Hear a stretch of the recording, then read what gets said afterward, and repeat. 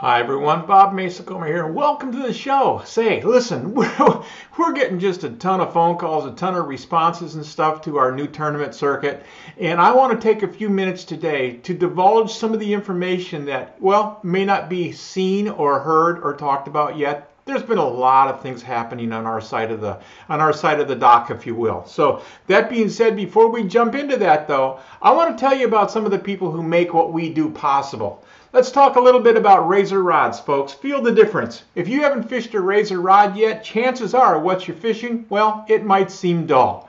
And then, of course, we're going to talk a little bit about Grim Reaper lures. You guys, you double-digit fishermen, you big fish fishermen out there, you're throwing the half-ounce, typical half-ounce spinnerbait for bass. Check out the half-ounce series at Grim Reaper. I think you will be awesomely impressed. And then we can't go anywhere without talking about Jim Grant and Grant Rods. Now, most of you know that we use the Big Dog rod when we're fishing muskies, but he has a brand new carbon core series coming out called EXT. I think you want to look it up. And then, how about you guys out there that run across the lake or down the highway and you lose that cover on your graph? Well, they're expensive.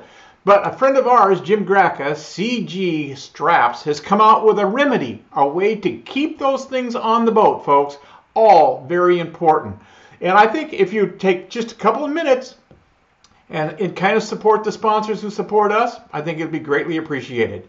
Let's talk a little bit, like I said, about the tournaments themselves, okay? Because I want to walk you through some of the nuances, all right? Let's take a look at what we're talking about. We're going to be using a feature called the Real Live Well. The Real Live Well allows our judges in the boat, yes, a judge in every boat, allows them to weigh your fish. If it's a 1 pound minimum, and it's got to be a 1 pound minimum, it can't be a half ounce under. 1 pound minimum will weigh and will score to your total no fish, no catch limit. No catch limit. The in-boat officials, there'll be daily sudden death qualifiers, and by that we mean there's going to be a field. Let's assume for a second that there's a full field, 150 boats in everything except the Minnesota event, which will happen in August. Everything else is scheduled at 150 boats. So let's assume for a second we have a full field. That full field will fish 30 boats a day. 30 boats a day. Out of that, the top 6 of each day will move on to an automatic berth to our top gun. That's where the money is, folks. That's where you really, really want to get there. Big fish money goes out on Saturday. First place on a full field, folks, $40,000. And you know something? That $40,000 didn't take you $5,000 or $6,000 to get there. You got to that $40,000 spot by beating a very small number of people at a very cost-effective entry fee. $850 is our team entry fee plus a processing fee to run it through the credit cards. You can mail checks, but that being said, $850. Split that out by 2 people, $4.25. That's not a lot of money when you start talking about fishing for $40,000 first place. We're really excited about seeing what's coming. And you know, we've talked to a lot of anglers here in the last, say 2 weeks since we put the site up. We talked to a lot of anglers that said, man, I'm going to change the way I fish, because instead of hunting that 6 and 7 and possibly a 10-pound fish in some of these systems, well, now they got to talk about numbers, and they got to talk about them fishing in a different way. Are we going to see finesse fishing come back to be the thing? Are we going to see guys that get on schools of fish and put 30 in a boat in short order? All possible. All possible. Now, this year's tournaments start out in Minnesota. They start out in August, and we've got teams already coming in Minnesota, Tennessee, Florida, and other states that are kicking in, starting to come in the door. We're looking for full fields if we can get them, 150 boat fields. Minnesota is going to be a 50 boat field this year because of the way we chose the lakes, the way we're doing things. So there will only be 10 boats on the water each day for the Minnesota event, where everything else will have 30 on the water each day. And Minnesota, the top 2 at the end of each day will move on to the berth at the championship, the Top Gun on Saturday.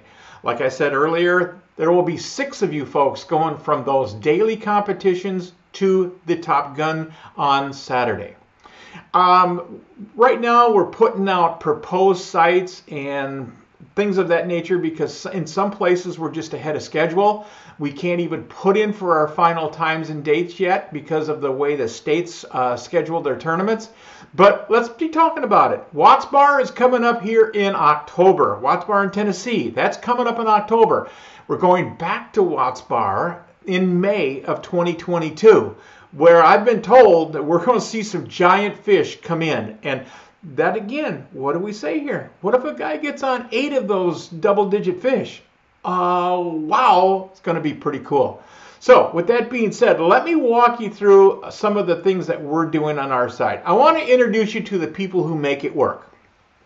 If you go to www.teamfishingcircuit.com, you're going to meet our staff. These are the people that we admire. These are the people we put in place to make decisions, to make sure we run as smooth as we possibly can.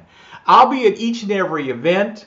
Casey Wise, who is our Vice President of Operations, will certainly be there. She's the one you probably communicate with the most when you call the office. And Dawn, well, Dawn's her assistant. And Dawn's an assistant actually to everybody. She kind of takes care of everything. And Mike, well, he's been around our tournaments for as long as I can remember. And that's going to bring up one more thing that I want to talk to you about. And that's a program that we have in place. I'm going to slide up here so you can see what we're talking about. But before we get into it, I want to tell you a little bit about what we're doing. We have in place what's called the Ambassador Program. So we have people coming forward who say, I want to be your ambassador. Now, what is an ambassador? An ambassador is somebody that is in the industry to a degree. A tournament fisherman, could be a club president, could be just anybody that's socially connected to the sport, that has a presence on the internet. Everybody knows that today's social media is big. So the more you have in that wheelhouse in terms of social media, the better off you are.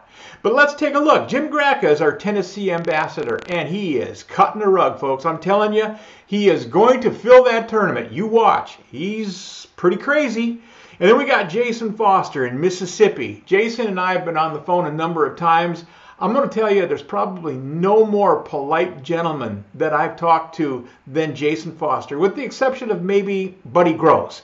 So I'm looking very much forward to working with Jason as we go forward. And Ross Myers down in Florida. Ross and I were on the phone yesterday, and there's just a lot of things that Ross has got in terms of ideas moving forward with what we're doing.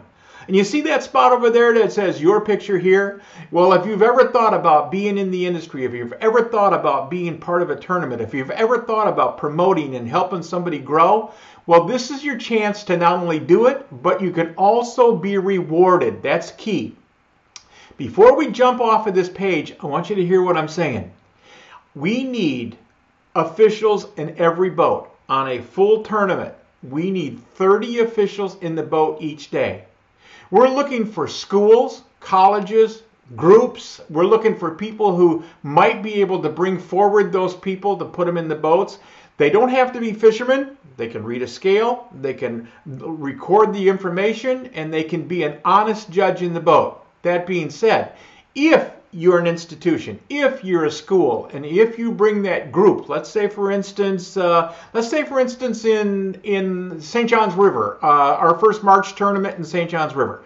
Let's say for instance that you're part of a school group down there, and you say, hey, I've got 30 guys that'll do this, 30 school students, maybe 30 college students, maybe 30 of a college fishing team or a high school fishing team.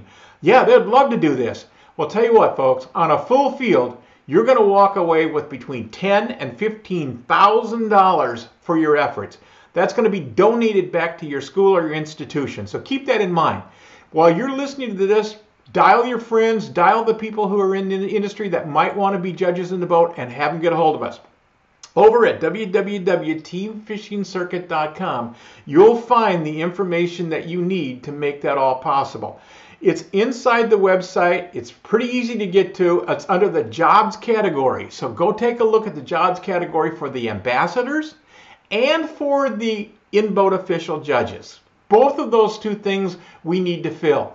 We're looking for strong relationships with both, whether it's a judge or whether it's an ambassador, to make what we're doing grow. And I'll tell you why. We've got the East Division set up right now, folks. 15 tournaments in the East Division in 22. 2 going on this year. First one being in Minnesota, second one being in October at Watts Bar in Tennessee. But what happens in 23? Well, if we make this thing fly, we'll have a West Division coming out. We've had anglers call us from Nebraska, Louisiana, Arkansas, Missouri, Texas, after seeing what we're doing and ask, where's ours? Well, they're coming, folks. Let's get the support that we need to make the East Division a success, and right behind it, we'll launch the West Division.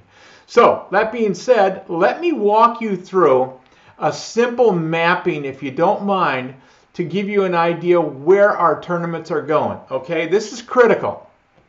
You'll note, too, that some of these dates and stuff that you see on here are proposed.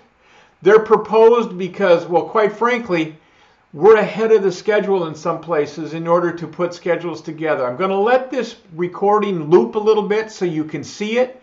There's a lot going on the map. We start way down in Florida, folks, as we fish down in Lake George. And out of Lake George, we go up to North Carolina, where we'll fish the Sharon Harris Reservoir. If you don't know anything about that fishery, again, we're going to be seeing some big fish out of there. Then we go to South Carolina, where, again, everybody's hopped up to fish those South Carolina waters. After South Carolina, we find ourselves April 11th through the 16th in Georgia at Lake Sidney Lanier. Now, we're working on that right now. I was on the phone with the fisheries people yesterday trying to lock in our spot. And then we head to Guntersville. April 18th through the 23rd in Guntersville, you can expect some super catches. From there, we go to Mississippi, where Jason Foster is going to be heading up that ambassadorship. So get a hold of Jason. His phone number is over on the website. I showed it to you earlier. Get a hold of Jason and let him know, or he can answer the questions for you. He's a local guy down there, and he'll help make it work. After that, folks, guess what? We're at Watts Bar for our second Watts Bar tournament. We are so excited to go back into Tennessee. The Tennessee audience has received what we're doing in a very big way. After that, after Tennessee, we go to Kentucky. On May 9th, we'll be fishing Lake Cumberland. And I'm telling you, you want to be there. You want to graduate from whatever you're doing to the upper lengths, the upper register, if you will, of the sport. This is a good way to do it. Listen, if you're a bass fisherman and you're looking to, well, supplement your income or even make an income in bass fishing, you're going to find out that $5,000 entry fees, well, they're not that uncommon. $3,000 to $5,000 is probably the norm. That being said, we're letting you come in, or we're inviting you to come in to fish our tournaments for $850 team entry. That's 2 people. You split that, $4.25 a piece. Man, that's cost effective. To take a shot at $40,000 on a full field, you bet. So that being said, when we leave out of Kentucky, we go to Minnesota. When we get into Minnesota, we're going to Mille Lacs. Now, if you don't know anything about Mille Lacs Lake, you should probably listen up. Mille Lacs Lake is a huge big fish fishery and tons of fish in it. I mean, just tons. From that, we go over to Michigan. From Michigan, we go to Ohio at Sandusky. From Sandusky, we go down into Indiana. From Indiana, we go to Illinois, where we'll fish the Chain of Lakes. I fished tournaments on the Chain of Lakes back in the early 80s with the CBFA, and that fishery is sprawled out. There's a lot of spaces to fish, and there's a lot of serious fishermen in Illinois. From there, we go to Pool 8 on the Mississippi River, and then back to Minnesota, where we'll fish Minnetonka. For those of you who have followed BASS over the years, remember a top 100 or top 150 coming into Lake Minnetonka in Minnesota? It's because it's an incredible fishery. That's our circuit. That's what we're putting together. What we're asking you to do, though, folks, is we're asking you to get on board. We're asking you to get involved with what we're doing, and if you would, come out and help us. Help spread the word. Enter the tournaments. Do things of that nature. Help us grow. And even if you're not a passionate tournament fisherman, it never hurts to say, hey, did you hear about this tournament? I heard yesterday a gentleman called me up and we were talking, and he said he was in the locks someplace in one of the states that were holding tournaments. He was locking through from one spot to another, and there was a couple of anglers in the lock saying, hey, did you hear about that team tournament coming? The guy said, no. He says, you ought to look into it. They're paying $40,000 on a full field for first place. I don't know if we have his entry fee in here yet or not, but I know entry fees are coming in, and that's key. So with that being said, this is Bob Mesa-Comer. I want to say thanks for listening to what I have to say today. We did not cover it all by any stretch of the imagination, but we covered the high points. A no-limit tournament. a team tournament, $850 to enter the thing, and you can catch as many as you can catch, because that judge in the boat is going to weigh those fish and release them for you. It is what it is. It is teamfishingcircuit.com. So with all that being said, I just want to say one more thing in closing, if I could. Again, I wish everybody a pleasant and safe 4th of July weekend. Enjoy your family, enjoy the festivities, enjoy the fireworks, but enjoying them remembering this. Our forefathers fought to give us the freedoms that we have in the United States.